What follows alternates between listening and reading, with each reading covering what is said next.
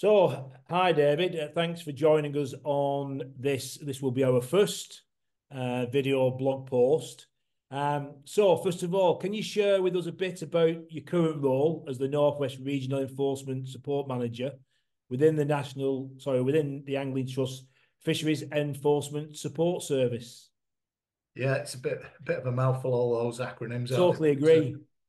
I've been doing this job since November 2015. So I cover the northwest from the Scottish borders down to the Cheshire, Shropshire borders, covering Cumbria, Lancs, Greater Manchester, Merseyside, and Cheshire. Those regions, a lot of fisheries, a lot of water in those regions. I'm part time. I'm based. I live in a little village called Norden on the tops above Rochdale. Home based. 3.5, 4 days a week, although in reality it's more than that because it's my hobby and it sucks you in. So my role is to assist the other enforcement agents, well, the two enforcement agencies pertaining to fishing, which is the Environment Agency, their fisheries officers, warranted fisheries officers, and the police who cover the Theft Act offences pertaining to fishing. I support angling clubs with advice on better securing their waters, better signage. We provide signage. We do education for anglers, for club bailiffs. It's a good role. I am coming to the end of it. I am retiring in another month's time, second time round. There's 8 of us in the team, the Fisheries Enforcement Support Team, which we'll call FES. We're all retired cops, but we're all keen anglers. So we use that enforcement experience, and we've got over 300 years enforcement experience between us in lots of different policing areas. So we bounce off each other, and we use that to try and prevent poaching, theft of fish, antisocial behaviour, fly tipping, even pollution. We use that experience to try and address those issues, which are perhaps the main issues that affect angling clubs and fisheries. Does that cover it, do you think? Yeah, I think so. Yeah, I think it leads into, what initially sparked your interest in fishing and how has that passion evolved over time? Right. Well, I was brought up in North Manchester in Middleton, and I got into fishing when I was about 10 years of age. The only places then, there wasn't a plethora of commercial fisheries. So it was either the Rochdale Canal, which I spent a lot of time on, and old mill ponds. That was the basis of my fishing, really. There was nothing in the Irwell, the Roach, the Irk. They were all just open sewers. So I learnt my fishing on the canal by and large. Actually appeared in the Manchester Evening News once as a 13-year-old for catching a £2 roach out of the Rochdale Canal, which was Fabulous. quite a thing, really. Yeah. Some old boy angler was in the next peg down and saw me catch it and come across, and I have a column in the Manchester Evening News. I forget his name. He's probably dead and buried now, but yeah. So that was me. That's what got me into fishing. I've got a grandmother in Moffat in the Scottish border, so I used to go up and stay with her during the school holidays, and I'd fish the River Annan for trout. Fabulous. And feed the brooks, so I learned to Did that myself. off an uncle there. So my passions these days are probably wild brown trout fishing, but I'll do a bit of seafood. I'll do anything really. This job's been that busy though that I've really cut back on my angling with other things. So it's time to retire for the second time. Retired from the police 10 years ago. I'll be retiring from the Angling Trust at the end of April, and I'm going to get back into my fishing. So I might come knocking on your door, Nigel. You never know. Well, you're more than welcome to come and fish our stretches or even go for a beer. I'm sure, I'm sure we can organise that. I think you're right, though, that when you get involved in these projects, initiatives, your passion for the angling is what gets you there, but it seems to have a great way of diminishing your ability to go fishing. So, yeah, I think it's something to be mindful of, but we do need people like yourselves and volunteers as well to keep everything going. So I think you've explained really how you went from an angler into your current position. So if we just lead into more on the professional side of what you're doing with the Angling Trust. So what does a typical day in your role entail, and what are some of the challenges you face in fisheries enforcement? Well, I'll start with the challenges, then I'll cover a typical day. The challenges, one of the biggest challenges, and I'm not having to go at anglers here because I'm one myself and I totally understand this, but it's angler apathy. Because the number of times I get told, well, I've reported it to the EA, I've reported to the police, and now it gets done. So what's the point in reporting it? If we don't report, it's never happened as far as the police or the EA are concerned. It's got to go on their databases. So that's my biggest challenge, getting anglers to report stuff. I run a team of volunteer bailiffs, the Voluntary Bailiff Service, VBS, probably people know it as.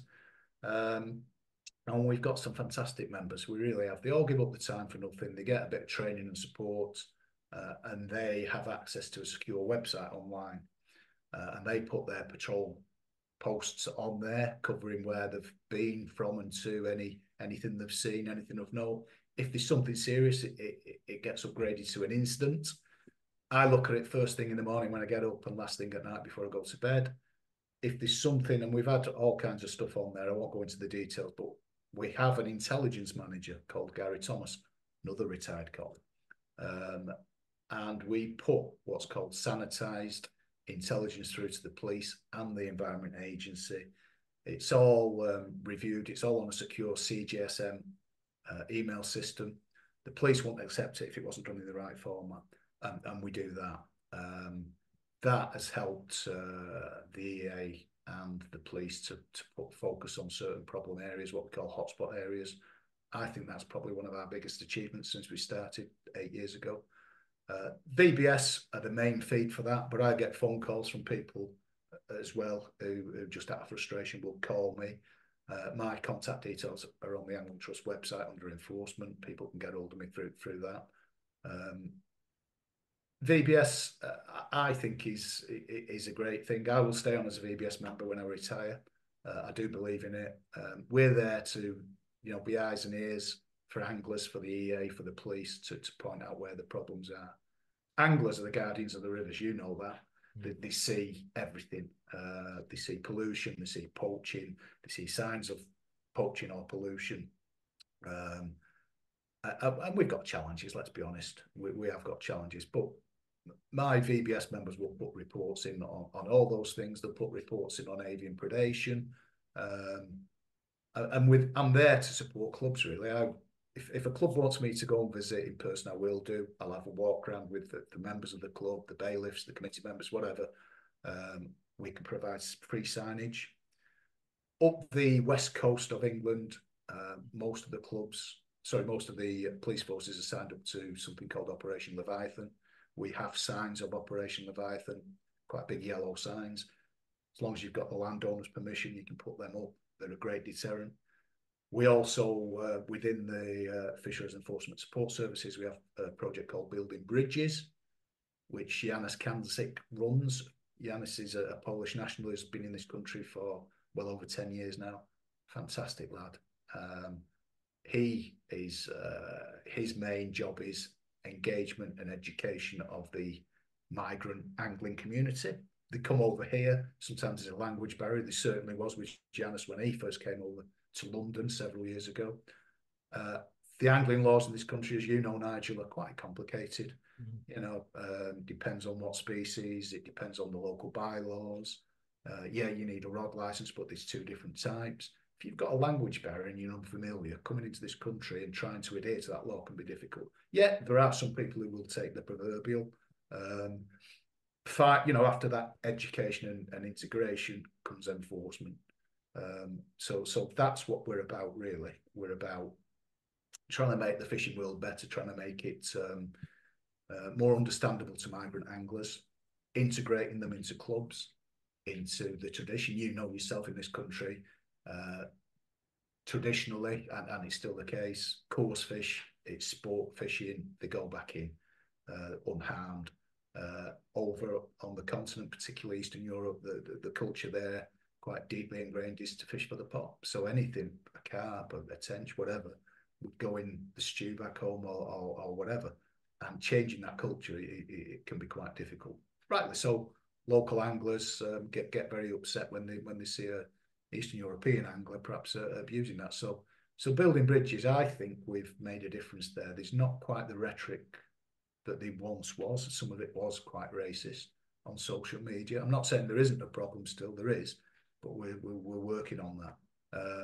So VBS members and Building Bridges members work closely together on that. We have fisheries enforcement workshops. We used to do them once a year in person. I used to do them in the Northwest, and we used to get big audiences, 50 plus people. We do it online now. Again, anglingtrust.net, our website. It's all on there. All the links are on there. They're all advertised on there.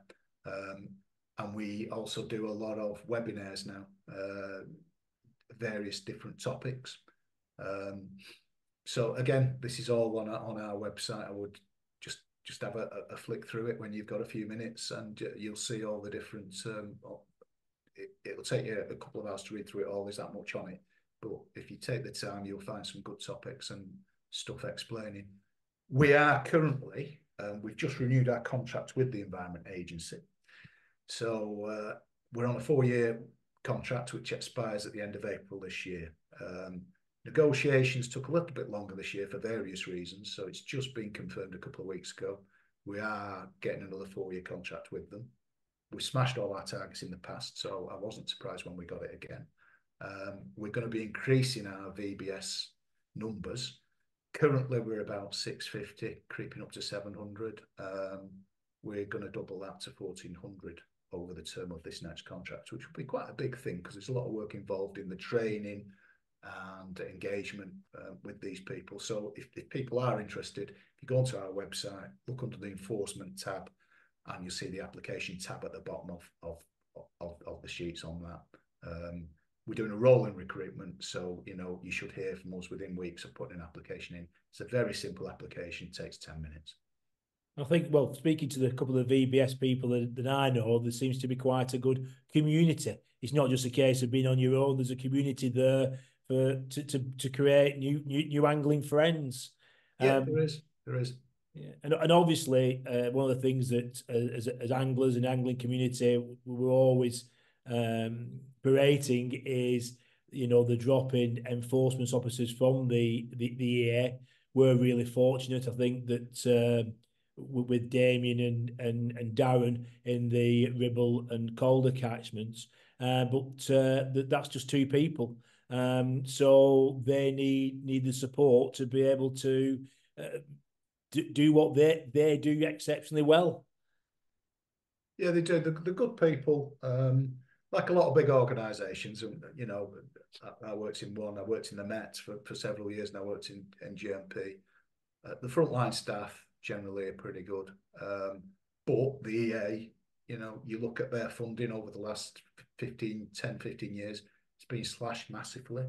The fisheries enforcement officers, the warranted officers, the ones who go out and ask for your fishing license and deal with that kind of stuff, they've been reduced by more than 50%, I would say. I don't think I'd get any argument from the EA on those figures. So you've got, for instance, in the Northwest is split into 2 Environment Agency fisheries teams. You've got Cumbria and Lancs in the northern part of the Northwest, and then you've got GMMC, Greater Manchester, Merseyside and Cheshire. And I might be corrected on this, but I think both of those teams have got approximately 7 officers each. When you think of all the waters and fisheries in that area, it's a lot of ground to cover, And they don't just go around checking rod licenses. That's probably maybe 15-20% of their jobs. They do surveys, they do all kinds of stuff. You're right, on the Ribble catchment, Damien and Darren are excellent fisheries officers that are fully committed. I've worked a lot with them, I've learned a lot from them, and I back them 100% really. Other areas, GMMC's got some really good officers as well, who I work quite closely with, but there's not enough of them. And it's perhaps it's a political question, isn't it, regarding funding for, or maybe it's a question higher up the chain in the EA where they put their funding.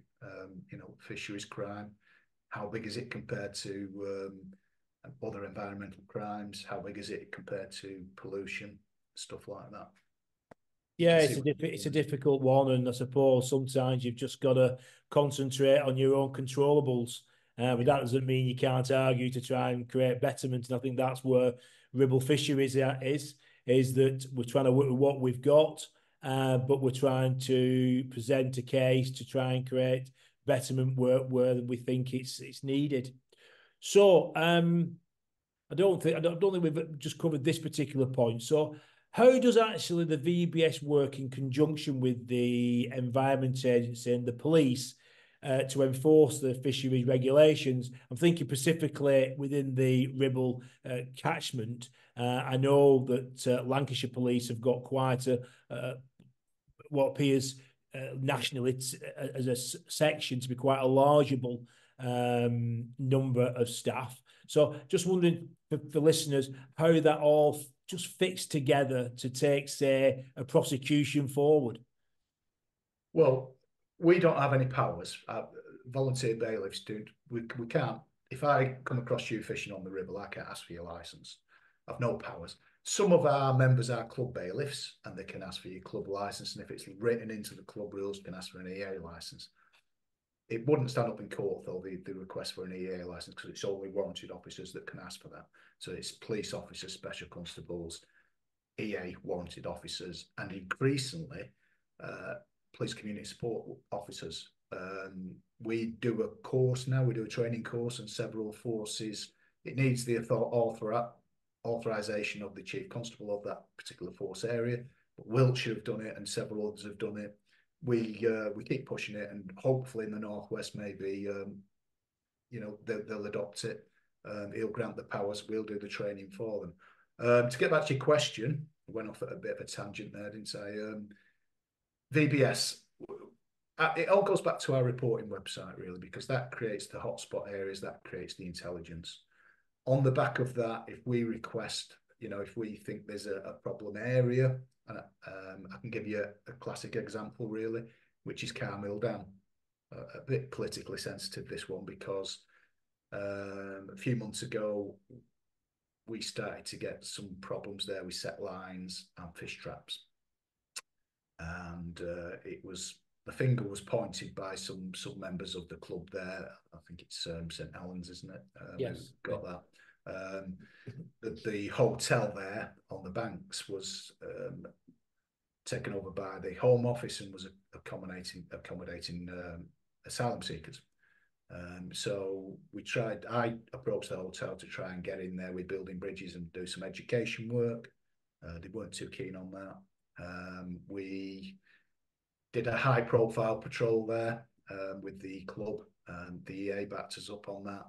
The police didn't come to that one, but they were there to come if we needed them, if you know what I mean. They were only a phone call away. And the problem has massively reduced, really. But because of the phone calls I was getting, because of the reports some of our VBS members were putting in, we identified that problem. I went and presented to the club bailiffs one night about the best methodology for reporting, how politically sensitive it was, language barriers, etc., etc. That's one example. Other examples, you mentioned the Ribble. There's a free stretch on the Ribble, which is, fishing really well, just down from the motorway bridge there. A lot of good anglers use it, but unfortunately, it attracts some that perhaps, I don't like using the term anglers because some of them aren't. They just litter everywhere. They abuse the place. We do regular litter picks there. Damien and Darren have helped us with that. We do regular patrols there, do the signage there. Again, Damien and Darren help us with that all the time. And intelligence, we've put a lot of intelligence in on that section when stuff has been, naughty, when stuff's been going off on there. People poaching salmon, people taking fish for the pot, off-road motorbikes, all that kind of stuff. So those are two examples. There's loads I could give you, Nigel. Really, we do. Yeah, I think it just highlights the importance of what you were saying from the beginning, reporting. Something that I notice is the amount of litter picks that you do as a collective, and that's again, it's commendable from the angling community to go and pick up other people's rubbish.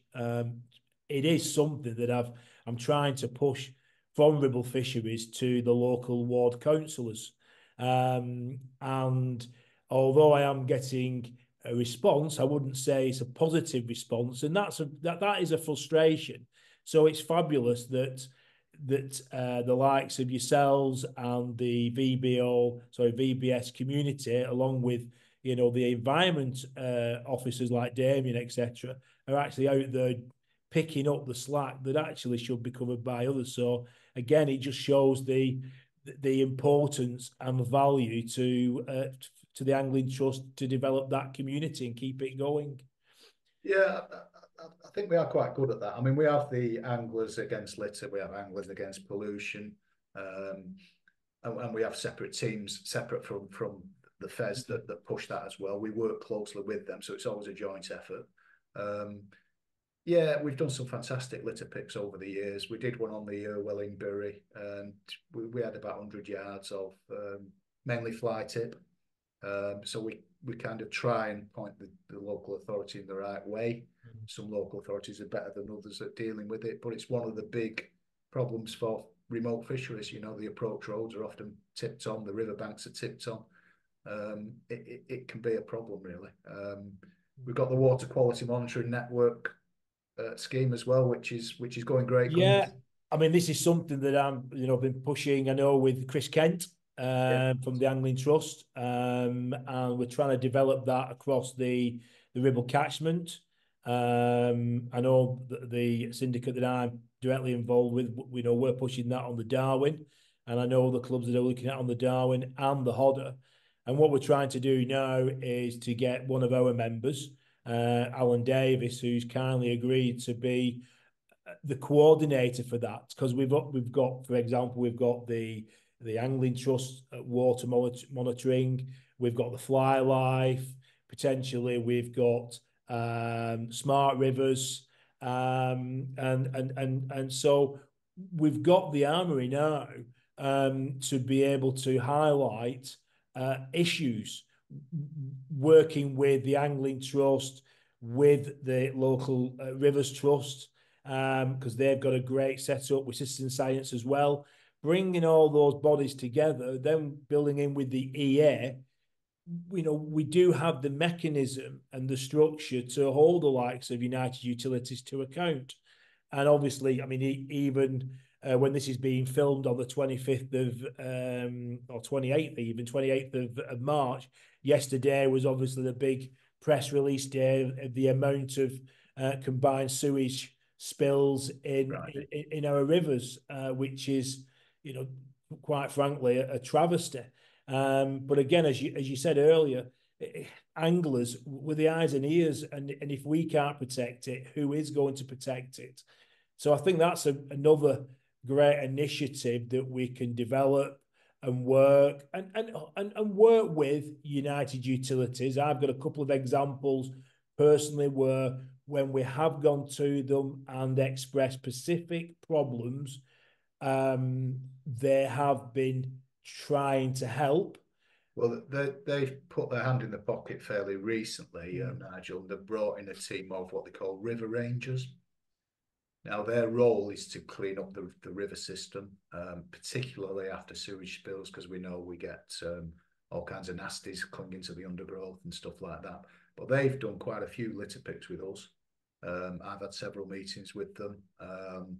Good people trying to rectify wrongs of the past. It's not their fault that United Utilities have got a bad history of sewage spills. All the water companies throughout England have.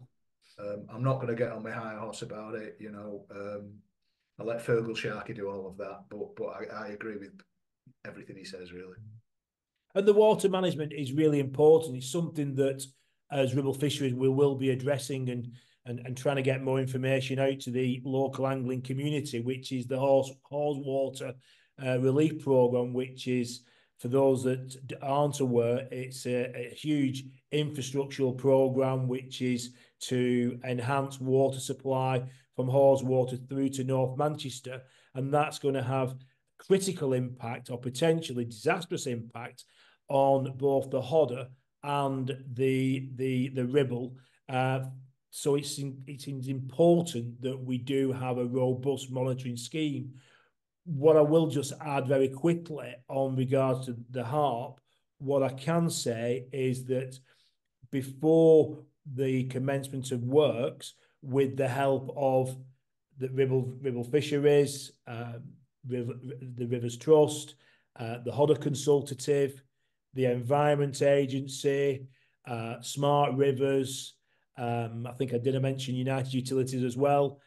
We are being able to build a good benchmark for us to work with. So there's some real positive things happening. It's not all doom and gloom. No, we can always drive to the doom and gloom, and we should look at the problems and see how we can make things better. But we should also be aware of the good things that we're doing, which I think we've highlighted a lot on this call.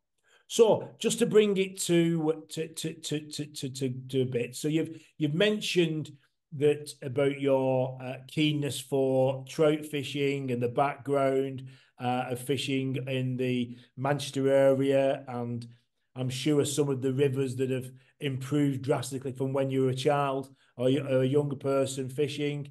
Also, a river that I fish quite a lot, the Annan. So when you go into retirement, what specific plans and goals related to angling are you excited about? Well, the first thing, Nige, is the wife's list, which is about 30 items long, all bullet pointed.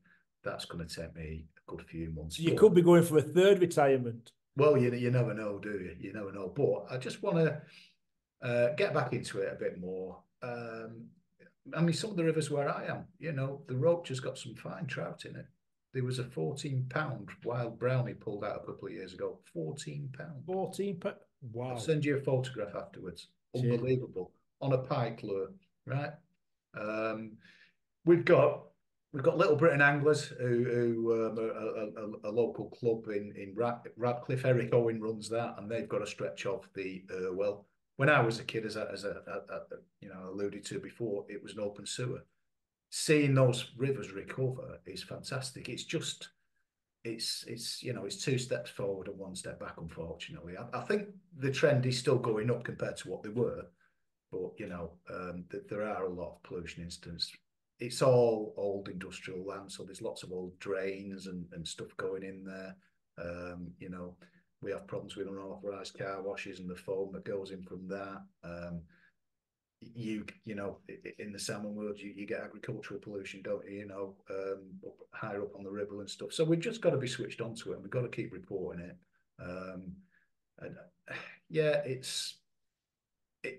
It's a positive. I went down to work in London in the Met in '83, and I came back up here in '90. And I think that period I was away, when I was fishing down there on the Thames and what have you, the rivers really did increase here, and the fish stock started to increase massively.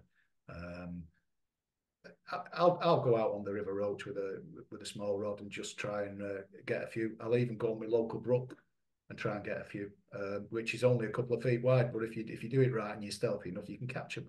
And that's what we're doing, really. You're like Mr. Crabtree all again. Yeah, it is. It's great, isn't it? And I fancy getting into pike fishing. I mean, I've done pike fishing in the past, but I've done it on the fly. And I quite fancy a bit of pike fishing on the fly. Yeah, my colleague Paul Thomas, who covers the East Midlands, is massive on it. Right. He's promised to give me a bit of tutoring and sorting out. So I'll get into that as well. Fabulous.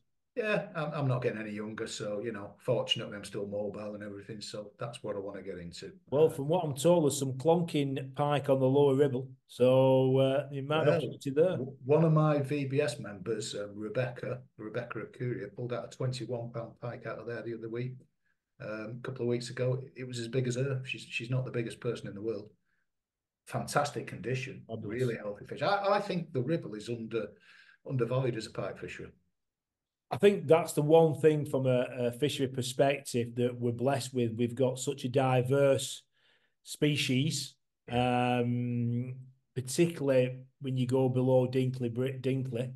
There's such an array. I was only listening the other week, or someone was telling me that one of the national anglers, who has, I think, the record for for a dace.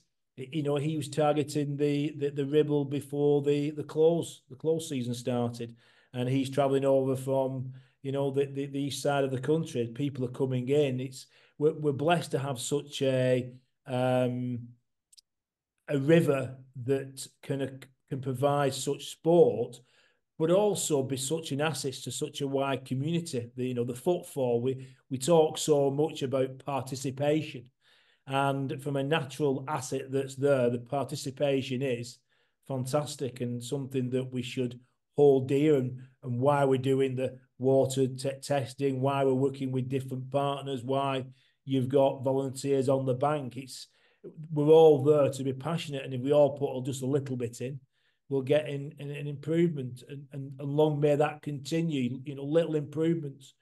So just as we come to an end now, I mean, you've said you're retiring, so obviously there's going to be a vacancy. So what advice would you give to someone considering a career in fishery management or enforcement or in a similar field? Well, fishery management, I'm not an expert on, to be honest. All I would say on that is you've got to be interested in angling and fish, haven't you? Really.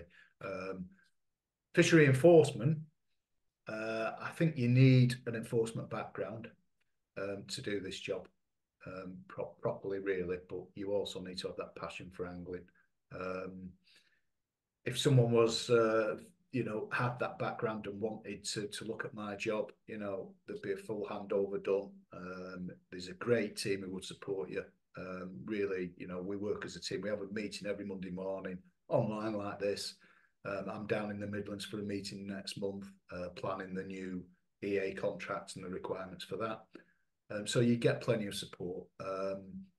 When I started, this was all new. You know, there was no footprints in the snow. It was just all new. And we had to work closely as a team to direct. We still do work very closely as a team. Nino, my boss, he's excellent. We've got him into fishing. He wasn't an angler when he first started, really, but now, yeah. I should perhaps just mention before I go, and I could have mentioned it on one of the previous questions, but I failed to. But one of the big things that we do in the Northwest, and it's been rolled out nationally now, is training. Fisheries crime-related training for police officers. So on the 22nd of this month, the other Friday, Fir Tree Fishery at Appley Bridge, which is a commercial fishery, a very good one. It's also a CIC fishery. Martin, the owner, gave us his facilities for free for the day because he believes in what we're doing. Fabulous. So we had Lancs Police Rural Task Force there, a lot of new members there. We had British Transport Police, some up from London, and we had some officers from Cumbria. And when I've done fisheries crime related training to police forces before with the EA, we do it in conjunction with the EA. So Damien and Darren were there. We used to do it by PowerPoint, and I'd always start off the lecture, if you like, with a show of hands, and it was always 1 or 2 out of a class of 30 plus. So, you know, it mirrors the general population. And you could, after 50 minutes, you could just see the shutters going down as they were glazing over, because it's a difficult concept to understand. So we decided, Lorraine Elwood, who is the coordinator for the Lancs police team, myself and Damien got our heads together. How do we improve this? And we decided it had to be hands-on, it had to be practical. So what we do now, we used Martin's Fishery, we've used other fisheries in the Northwest, we've used Old Hull Fishery down in Cheshire, and we get a team of about 30 officers there. We split them into small groups, 6 or 7, and we rotate them simultaneously on 4 stations in the morning. One of those 4 stations is a fishing experience. So we have Angling Trust Level 2 coaches with whips on a commercial fishery, so everyone catches. We've had converts from it because some of them are just, wow, I've never done this, I didn't understand fishing before. But that first session with a whip and an Angling Trust coach to catch them fish, it's to get them hooked on fishing, and like I say, we have had some converts on that, but it's to get them to understand the fishing world. So while they're catching that fish, they'll say, right, that fish is it's a carp, it's £5 carp. It will cost so much money to replace if that is stolen from this fishery. The business model for this fishery is ABC. People pay the money and they stock the waters and manage the waters and so on and so forth. The business model for a fishing club, riparian owners, etc., is this. So those coaches get all that across them in that half-hour session. Getting them off the stool and the whip is the most difficult part. We have to have a referee with a whistle, right? So Michael Rhodes did that for us, and we moved them on to the next one. So the next station might be, it was me running the station with just rod and line poaching. So basic rod and line tackle for poaching, what the law says, whose responsibility it is, etc., etc. It's another half-hour session. Then we've got nets, lines, and traps. Damien does that. All the nasty traps, fish traps, set lines, sometimes with like 100 hooks on that they've pulled out before now. He covers all that, the law pertaining to that. Then we have Richard Bamforth, who does otter predation and how to help clubs and fisheries to not break the law, because it's a protected species, European protected species. And then in the afternoon, we'll have building bridges, and we have Ian Doyle doing environment, invasive and biosecurity. The feedback we've had is always excellent. The cops love it because there's only one PowerPoint, which he's only got a few slides, which is building bridges. It has to be that way, really. The rest is all practical, hands-on. That model started, we did it at the height of lockdown at Fir Tree with Lancs the first time around. We've done it with them 3 times now. We've done it with Cumbria, we've done it with Cheshire, and Merseyside have attended, and GMP have attended some of these. It's been rolled out across the country now because that's the way we do it, because it's the way to get non-anglers better educated and on the back of that, I've seen it in person, much better communication links, trust between the enforcement agencies. So Damien will tell you now he does far more patrols with the police than he perhaps did before. You know, those links are there all the time now. So I think that's probably one of our bigger achievements, really, pulling the 2 main enforcement agencies to work closer together, which they do in most areas. So, yeah. Well, I think as we now come to an end, really, I think first of all, it's a big thank you on behalf of all the anglers, not just on the Ribble, but the wider field. I think you've just clearly demonstrated in the past 45 minutes, but particularly in that last little block of how things have come together since as you started in 2015. And as you said, there was no footsteps in the snow. So, you know, you've learned it on the fly. And you've had to tweak it, and I think it's a great story, and I think it's fabulous, and you must be mightily proud that you're actually leaving the position in a better place than you found it, which I think is all people, anglers, you know, when I go visit the river, I want to leave that river better than I found it. I want to leave, you know, this role that I'm doing with the Ribble Fisheries. I hope that I'll leave it in a better place than when I found it. And I think that's all our goals and aspirations. I think we can categorically say that you've achieved that goal. So well done. Oh, thanks, Nige. And I think you'll achieve it the way you're going. Definitely with Ribble Fisheries. Cheers.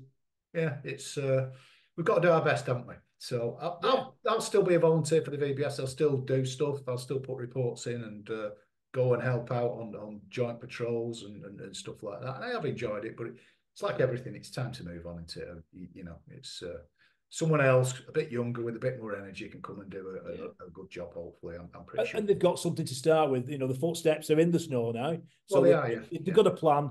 So and no excuse now, have they? As you just said, they work from Fir Tree Farm. They've got it in place. Just very finally, one of the things we've touched in a number of times is reporting. So from Ribble Fisheries, we obviously, you can log on to our website. You can download the app to your phone, which allows you to report pollution or predation if you see any major numbers that we should be aware of for our structures, but also with regarding poaching and illegal fishing. But beyond that, obviously, it is extremely key that information gets to the likes of yourselves in the EA. So if we've touched on the app, but what are the methods that anglers could use if they go fishing today, or you know, most certainly the coast anglers after June 16th, when they're on the river or they're walking the dog, etc., and they see something, what's the best process of providing that information as quickly as possible to the people that need it? Well, the Environment Agency deal with licensing and fishing methods and pollutions. So I would advise people to have their hotline number, 0800 80 70 60, I think it is, in the phone. I've got it in mine. And I would call them for any of those events. If it's, you know, a team netting a river for salmon, if it's a team taking carp away or stealing fish, then that's a police matter, and I would contact them. If it's a crime in action, it's 999. If it's something that's, you know, you found a fish trap or something like that, then EA. If it's not crime in action, then 101. You can do a 101 online at all forces now, which allows you to take your time and put it in. The EA do have, they're working on other reporting methods. So hopefully one day that'll come in with the EA where you'll be able to put it on an email. I can email them only because we've got that agreement, but nationally it's not really there yet. But I can put videos on and photographs on. You know, the EA is the reporting agency.